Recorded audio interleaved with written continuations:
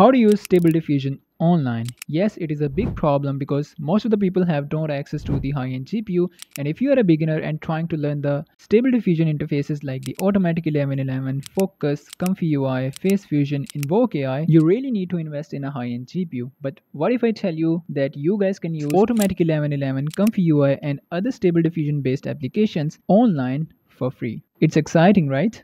Let me show you how. So for that, we're gonna use Mimicpc. So Mimicpc is a platform that allows you to run all of these Stable Diffusion based applications online. It includes Focus, Automatic 1111, comfyui, and here is the list of models that you guys can run on this platform. And what is most exciting is that Mimicpc's comfyui even support Stable Diffusion 3, which is a great thing. Now to access this AI, you have to click on this free launch and you will be redirected to this page.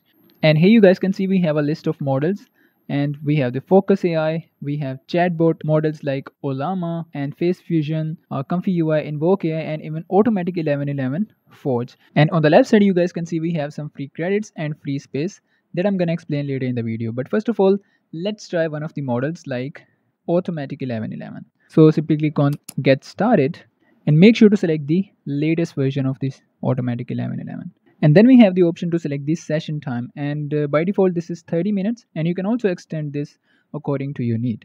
So once it's done, simply click on this create and start, and this will start loading all of the required data. So this process can take about 30 seconds to 2 minutes, so you have to wait for it. Okay, so now you guys can see we have the Automatic 1111 interface in front of us, and you can see we have all of the features in it like text to image, image to image, then we have the checkpoints and settings, extensions, and here you guys can do each and everything that you can do on your local computer. Now let's try generating some image like a cat wearing a hat, realistic, and hit generate. So I'm not gonna fast forward this video, so we have to wait for the results.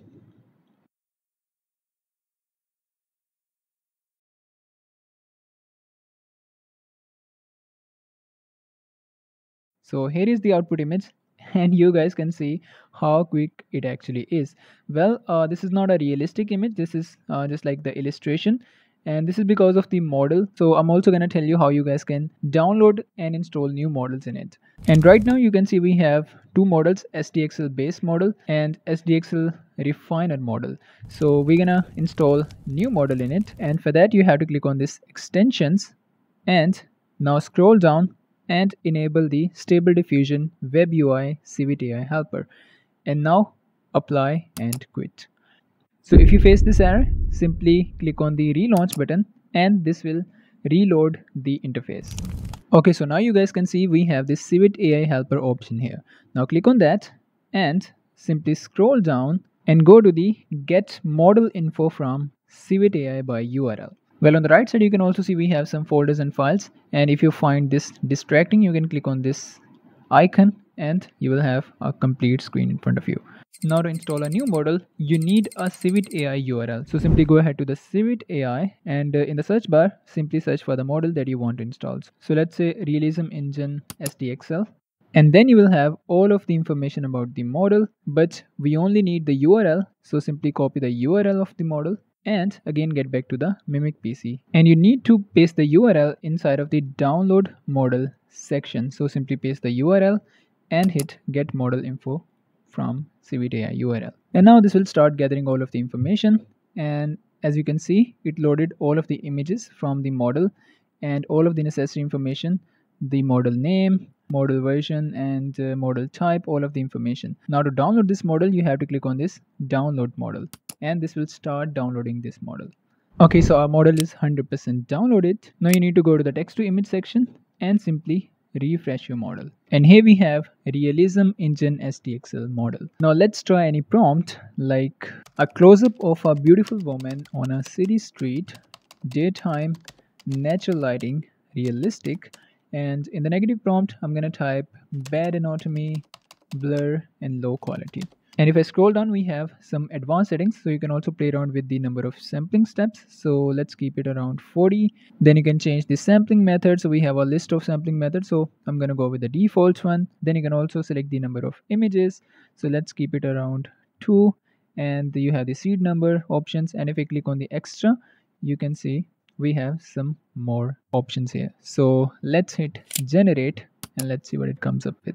So here are the output results, and the realism model works really good. We have some issues. One half of the person is not visible in the image. This is only because of the aspect ratio. We can fix this thing by just changing the aspect ratio, but you need to focus on the image generation, and in this case it's working really good. So in the same way, you can try different models like Juggernaut, Excel, and lot of other realistic models inside of the Stable Diffusion. So this was just a quick demo of these interfaces, but you can also try the other interfaces like comfyui, invoke AI, face fusion. It all depends on you. You have a complete flexibility. So in the free plan, it gives you 1 hour for free. And if you want to add more hours, the standard rate is $0.5. But if you want to use the high-end GPUs, this will cost you $1. But if you purchase their lifetime subscription, this will only cost you $49. And in bonus, you will get free hours of $10 per month. And if you want to get more free hours, you can even look at their other lifetime subscription plans. So if you want to learn the Stable Diffusion and if you don't want to spend any money on a high-end GPU, you can try this AI tool. And that's it from today. I hope you guys learned something new. And if you guys did, do give it a thumbs up, and I'll see you in the next one.